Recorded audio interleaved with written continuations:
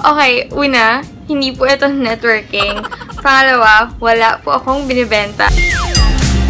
Hey guys! Welcome back to my YouTube channel. And if you're new here, hello. My name is Nika and I'm a vlogger from the Philippines. I don't know if I'm qualified to call myself a vlogger yet, so let's just say I'm a weirdo from the Philippines. Anyway, for starters, this video isn't meant to brag. I just really want to give you guys tips on how you can save money without depriving yourself. So how do I save money?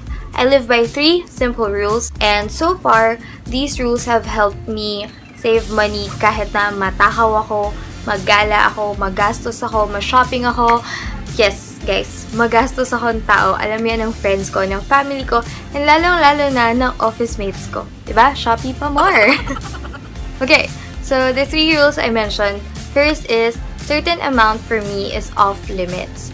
So, from my title, nakita nyo, sinabi ko na I saved 6,000 in less than 2 months. And that's true. The 6k, or almost 7k I saved is actually puro tag 50 pesos. So, ayan siya. It's all 50 pesos. Ayan. And automatic sa akin, pag 50 pesos, hindi ko na siya ginagastos. I started doing this when I was in college.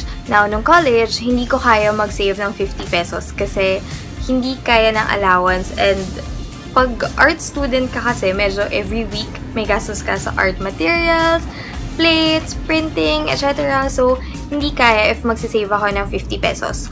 What I do is 10 pesos na buo. So, whenever nakakuha ko ng 10 pesos na buo, automatic, hindi ko siya ginagastos. Diretso na siya sa coin bank ko. And, kunyari, nasa labas ako, tapos may 10 pesos ako, tapos may buo pa ako. Hindi ko talaga gagastosan yung 10 pesos. Doon lang ako sa buo gumagastos. Pinapabarihan ko na siya. Okay lang mabarihan siya. Huwag ko lang magastos yung 10 pesos. Yung gantong thinking, rule number 1 actually helped me na maging disciplined when it comes to handling my money. So, nag-start siya na certain amount hindi ko ginagastos, ganyan. And then right now, what I do is meron na akong money sa bank na hindi ko talaga siya ginagastos. Bukod pa yon sa 50 pesos na iniipon ko. Ginagawa ko. So, if hirap kang mag-ipon, you can start by actually yun. If meron kang 10 pesos, 50 pesos, 200, I suggest mga amount na hindi mo laging nakukuha. Kasi kung tagto 20 yan, tagto 5 pesos, medyo may hirapan ka kasi common money siya na napupunta sa'yo. So, go with a money or amount na hindi madalas makuha. So, yun. So, rule number 2. Every cut-off or sweldo, mag-iwan ka ng amount na alam mong hindi mo gagastusin or as much as possible hindi mo gagastusin. What I do is, every sweldo, nag-withdraw na ako ng isang bagsakan. So, nandun yung ambag ko sa house, pampasok ko, panggala ko, pang-shopping, everything. And then, nag-iwan ako sa bangko. And as much as possible, hindi ko talaga siya ginagalaw. Now, if wala ka pang bank account, I suggest to get a coin bank na hindi siya nabubuksan. Pag ginagawa mo yun, dun mo napapansin na yung amount sa bank mo, lumalaki siya every cut-off or every month. And siguro isama mo na rin doon yung wag mo dadalhin lahat ng money mo to prevent yourself from overspending. Kasi ako, ganun yung ginagawa ko. Hindi ko dinadala lahat ng money ko. Kasi magastos talaga akong tao, and knowing na may laman yung wallet ko, matatempt akong bumili.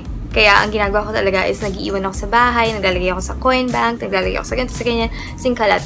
And then pagka alam kong kulang na yung cash na dala ko, doon lang ako kumukuha ulit or nag-refill. Pero yun nga, as much as possible, meron ka dapat hiwalay na savings. So, diba, meron akong 50 peso savings and meron din akong savings sa bank every cut-off. So, malaking tulong siya if you really want to save money. And again, if wala kang bangko, alkansya. Ako, nag-start din ako sa alkansya. Third one, last one. Needs, wants, etc. Do not deprive yourself.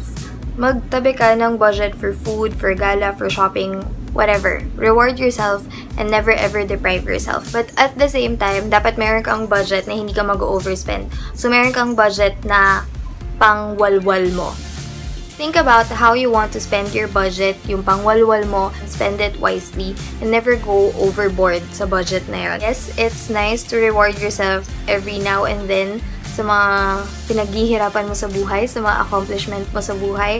Pero, it's better if you don't go above what you can or what you can afford. I don't really believe in depriving myself para lang makaipon kasi pag ganun, mas nawawalan ako ng gana mag-ipon.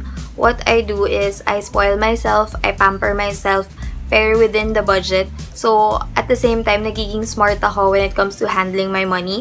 So, ayun. Those are my 3 simple steps or rules or tips on how you can save money.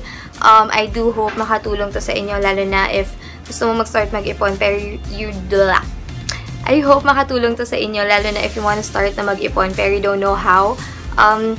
For those naman na magaling din mag-ipon or marunong mag-ipon, if you have tips kung paano kayo nag-iipon, do comment down below para makita rin ng ibang tao. Ayun! I hope you enjoyed, and if you did, don't forget to like, subscribe, comment, share. Yan. Drop by my channel. I have other videos. Thank you so much. Bye!